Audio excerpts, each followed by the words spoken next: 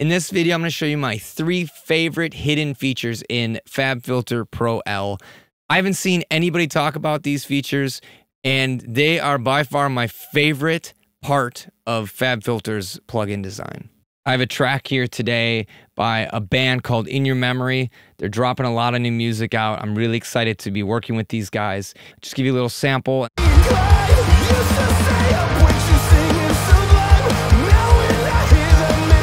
Now let's talk about Fabfilter. I think some of the most important things to consider when mastering is to, 1, not use your eyes when you're mastering. Okay, a lot of limiters have peaks on them. They show gain reduction. Fabfilter, we can turn that crap off. So this little button right here, we can take out all of that input signal. Now we're not being misled, okay? However, you start pushing this gain up, we can see the red here.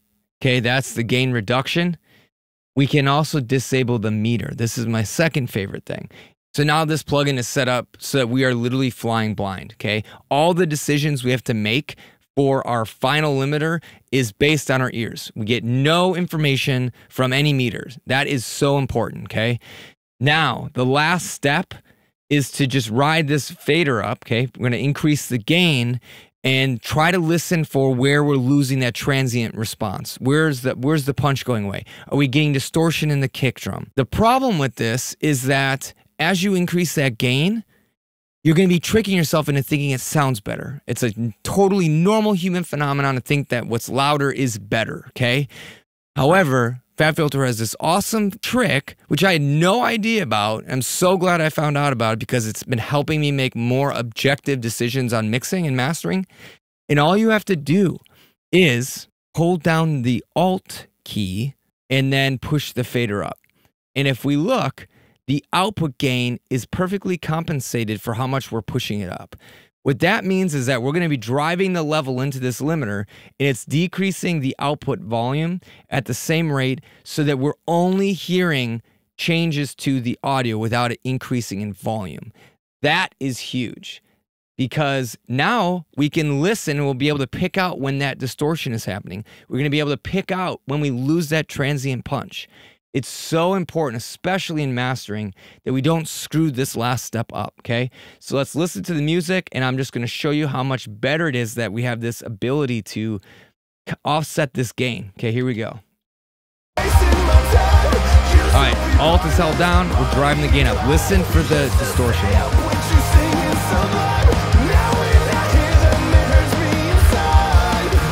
You hear that? It's breaking up.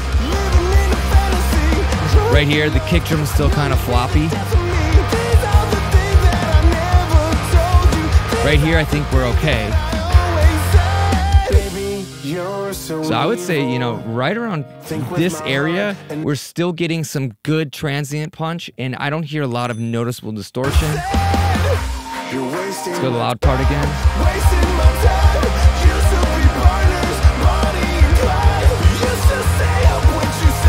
Right here. Perfect, okay? Now that we've made a decision on what we're going to be setting the limiter to, let's activate those meters and see how much gain we're actually attenuating. And who knows, maybe it'll be crazy big, maybe it won't be that much. I don't know, let's find out. What do you know? It's like 1.5 dB. This is the secret. Do that on every single master. Make sure you're compensating for the gain on the output as you're driving it up, and you're gonna make so much better decisions on everything you do. I have links to this plugin in the description, so check that out. And if you like this kind of stuff, please hit that subscribe button. You're gonna get notified when I put a new video up every single week, and I put a lot of effort into these to make sure that I'm teaching you stuff that you can take back to your home studio and make better sounding music. So with that, I'll catch you guys in the next video. My confidence is straight to the ceiling, so you can say that. You say they couldn't take the cold nights. Your clothes are the dark side, take off.